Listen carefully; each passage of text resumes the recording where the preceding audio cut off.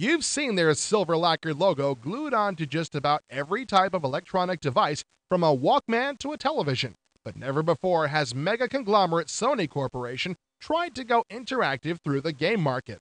But the tables will turn on September 9th when Sony unleashes its virtual playpen, the PlayStation. Battling Sega's Saturn for market share this Christmas, PlayStation will have the advantage of a $299 price tag, $100 less than Saturn. On the downside, it will not include a pack-in game. Ridge Racer, the pack-in game in the Japanese version of this hardware, will still be released stateside on the same date as the PlayStation, along with the exclusive next-generation version of Mortal Kombat 3. MK3, one of the hottest 2D fighting games, will remain exclusive to the PlayStation until the second quarter of 1996, although it will still appear on Super Nintendo and Genesis later this year.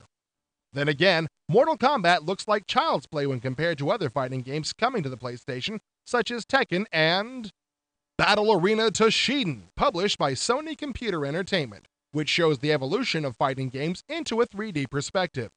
We reviewed the Japanese version back in episode 11 of IE, and wow, were we ever impressed. Choose from fighters such as the striking Sonya, the youthful samurai Ijai, or the wizened warrior foe, and get ready to rumble. A fully fluid 3D camera moves around the action, showing the best angle of the fight and providing amazing close-up views of kung fu rolls and flying jump kicks. Now part of the Sony empire, British-based Psygnosis has some truly stunning PlayStation titles up their sleeves. Wipeout, a next-generation racing game, is similar to an IndyCar race 2,000 years in the future with weapons. The feeling of flight is simply sensational along the 10 distinctly different tracks, with quick curves and jumps only the best hovercraft pilot can complete. With 8 different vehicles and an array of 9 weapons, Wipeout is a white-knuckle, whiz-past-the-neighbors type of game so futuristic, it steams with quality gameplay and whiplash-fast action. In the same vein, Destruction Derby, also from Psygnosis, is the only game where reckless driving pays big dividends. Based on the ram your bumper action of stock car racing, the game features exploding debris, sparks, and smoke which result in a backdraft of wheel-burning firepower. The goal, smash into your enemy as many times as possible. The result, an extremely engrossing game where scrap metal is the entree. It's hip to be square, but it's even hipper to be a cool red circle named Spot. 7-Up's mascot, Little Spot himself, will be starring in a new adventure, Spot Goes to Hollywood, available on the PlayStation in October, and later on the Saturn. In this adventure, Spot is transported onto the sets of famous films such as Aliens, Star Wars, and Pirates of the Caribbean to battle evil through 40 huge levels. The animation and graphics look stupendous, so make sure to check this spot on your Christmas list. Don't get caught up in the crossfire. Delphine Software, the developers of Flashback, have announced the imminent release of Crossfire, a captivating sequel to Flashback for the PlayStation in early 1996. Initially due for release on the PC CD-ROM, Crossfire is a 3D blast fest of traps, tricks, and first-person combat in a futuristic world. Whereas Delphine's last game, Flashback, was a 2D side-scroller, Crossfire is a true 3D action-adventure with interactive 3D objects.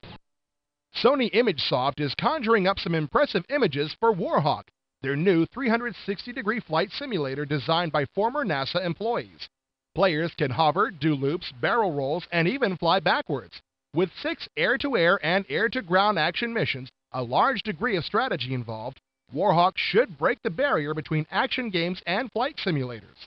Sony also has ESPN Extreme Sports, which is basically Road Rash on rollerblades or a skateboard, and Twisted Metal, a real funky one-on-one fighting game, except this time with cars. Enemies include a cab, police car, and even an ice cream truck. This title can be scooped up starting in the fall. Crystal Dynamics is now expanding beyond their initial scope of 3DO titles, and by far their most impressive effort to date is Solar Eclipse, the sequel to Total Eclipse. The action is extremely fast, with obstacles ranging from asteroid fields to caverns and canyons. With full-motion video cutscenes starring Claudia Christian of Babylon 5, there are over 20 vicious levels of non-stop blasting to combat. The PlayStation really shines here, showing that games on this system run almost twice as fast as 3DO. Suffice to say, Sony's initial drive into the video game market looks like it will be a gigantic success.